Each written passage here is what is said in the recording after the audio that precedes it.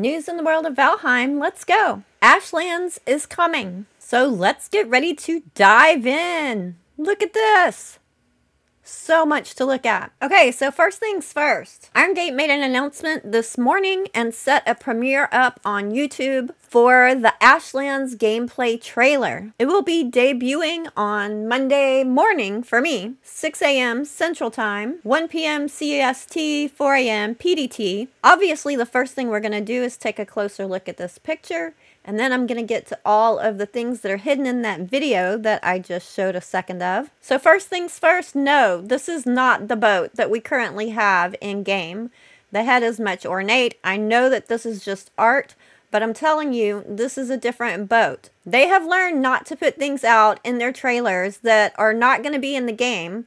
Remember the big black door from the trailer before, and then they suddenly had to go and make a big black door? This new boat is going to be in the game. Also, I distinctly remember in one of my Playing with a Dev episodes with Grimcore, him talking about us eventually that we're going to need a bigger boat. And one of the things he mentioned, let me just zoom in on this. Well, one of the things that we talked about was being able to transport locks in your boat. Look at that right there. Look at that locks compared to the size of this boat. That's a trained locks with the harness on, fitting crossways on this boat with people able to stand around it. That's a new boat, a big one. And then also look at the material that this boat is made out of. That's not the same material as our current boat. Let me see if I can find a picture of our current boat. Okay, this is the current boat that we have. Not the same material, not the same head mass, not even close. Call me crazy if you want, but this material right here looks like it is made from the same thing that we're currently making the tarred roof from. Some people have said serpent scales. I don't think so.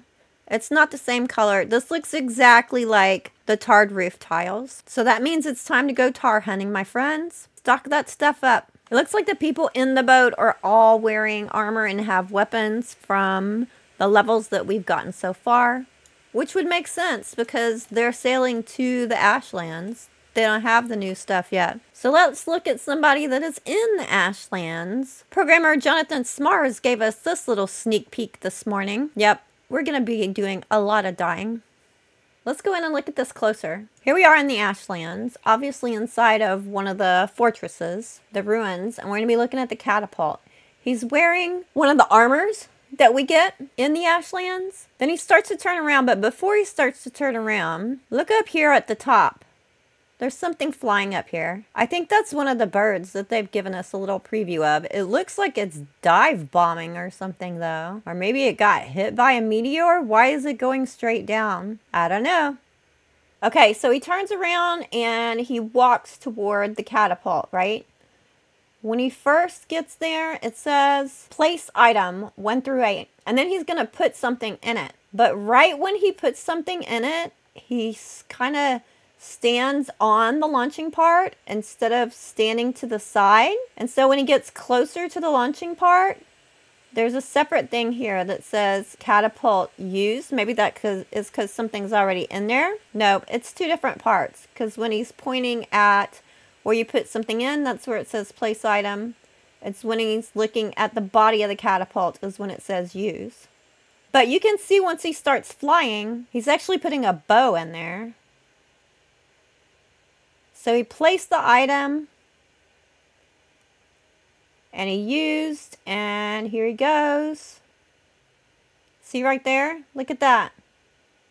That's a bow that he placed on the catapult. Look how big that thing is.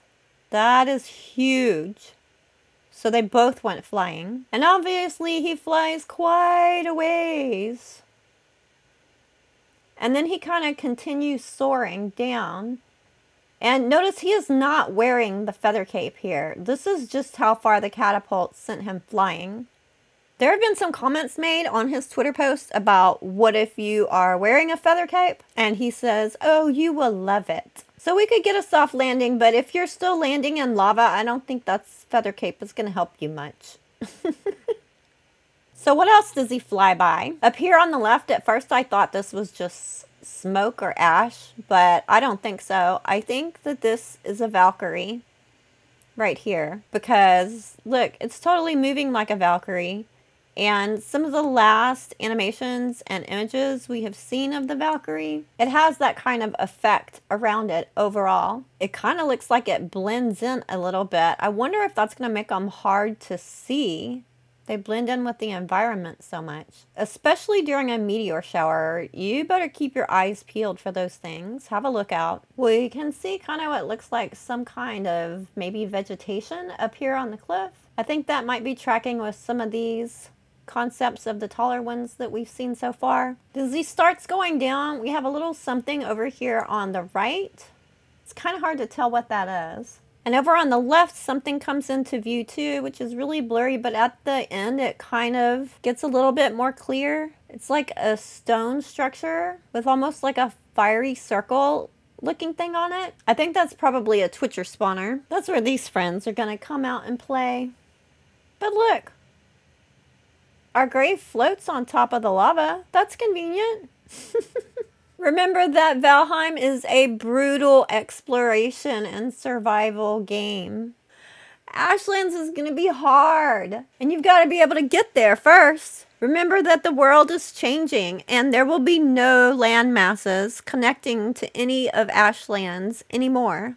You're going to have to get there by boat. So the trailer is hitting us on Monday. What does that mean? It means that we're going to get to see a lot of spoilers about Ashlands. This means that we're a step closer to Ashlands update going into the public test branch. It's not going to be out for everybody. It's going to the public test branch. If you want to join the public test branch to be able to play on Monday, you can get instructions on that through their Discord server. And I think I'll probably put a quick little video out about how to do that too and just show you real quick.